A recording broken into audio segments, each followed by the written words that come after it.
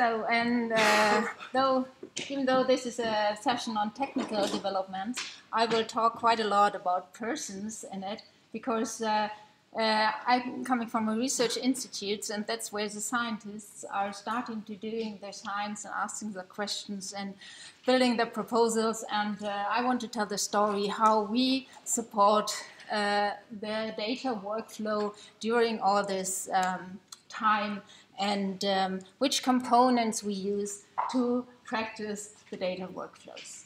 So I want to start with to tell you who and when and how we do data management.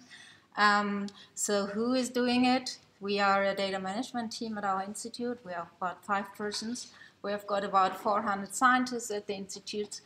And in between, we have, for the research units, installed another role like a data steward, who is somehow the link between the scientists and the data management, because we find that it really needs still a lot of communication to get this workflow running. So when do we do data management? We like to start very early, when the proposal is written, when the ship time proposal is done. And so to start at the beginning to see who is collaborating, what are the aims, and which tools can we offer that this will be a success in the end, that there will be data who can be accessible, findable, and so on. And so we start with that, and then we are there during the whole process, and always are in touch with the persons who are doing the science and who are working with the data. And how do we do it? Yes, we talk to them, and we show our systems, and we teach them to use it.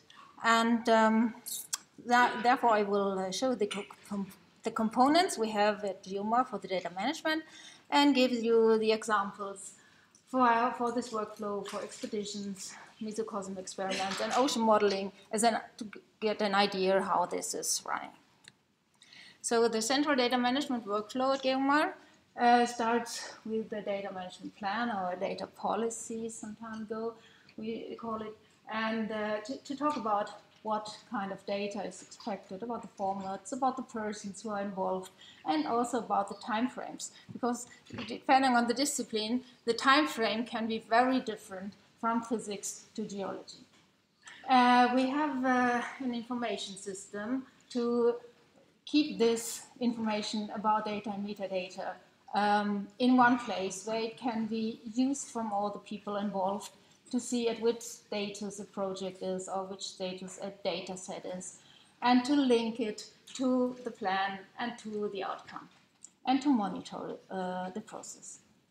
We also have versioning systems, Git and Subversion, to work with the data and with the code, and to provide accessibility and reusability of the research data, we use persistent identifiers in this project, like DOI and Handle. So to start with the data management plan, or the data policy, we ask person and a system to describe what they are planning to do in the project, and to agree on a certain way to exchange the data, to store the data, about the format, and how they should be made available. And this data management plan then is put into the information system to that everybody can go there and look what do I want to do, when do I want to do it, and where are the data at a certain time. And so the idea is that we have at every stage of the workflow an overview on the outcome of the project. It's not only the plan, but also the record. Afterwards, we can see what kind of data we have and where are they accessible. So our information system is the Ocean Science Information System running at GEOMAR. And on the left-hand side, you can see the overview page, like we have expeditions and experiments and model experiments. And you can see also a kind of customized part of it, my deliverables. So this is on which cruises I want to deliver, what kind of data, and when do I want to do it. And on the right-hand side, it's somehow the data management record. You see it's of one expedition, which data are already publicly available, which are internally available, and which are still not available. So it's a traffic light color code. During this time of using the data, we have offered using versioning systems. We have a subversion system with a traffic key already for quite a long time in use, and about 200 users having 70 repositories, and its code and data available there, and it's about 1 terabyte. And I think about 2 years ago, we also installed a GitLab server, and we also already have about 200 users and 70 repositories.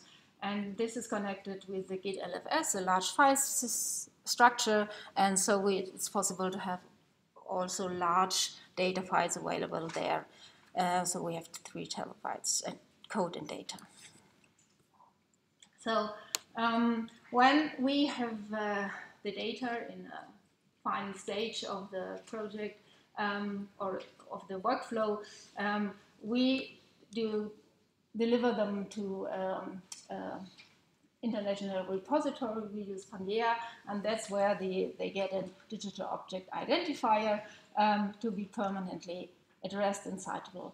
And the same is with the software code. We put it from the GitLab to the open pages of GitLab and describe the metadata at the GEOMAR institutional repository, OceanRep, and there it gets a DOI from a data site to be referenced and reused. So now I come to the examples. The expedition workflow is that data management plan is set up during cruise planning, which devices will be used, which sensors will be used. We also work together with the AVI in the Moses project and use the sensor.avi description framework. And then it gets on during the project, and people get reminded that they have set up the persons who wanted to deliver, for example, bathymetric data or CDD data to exchange it. And this is used for about 80 expeditions now, and more than 200 results have been now openly available and made as data publications at Pangea. Connected is a bathymetry workflow where underway bathymetry in the Atlantis project is collected, and the raw data are set up with a certain metadata system and put onto open access to Pangea, and we also have the quality control data products available there.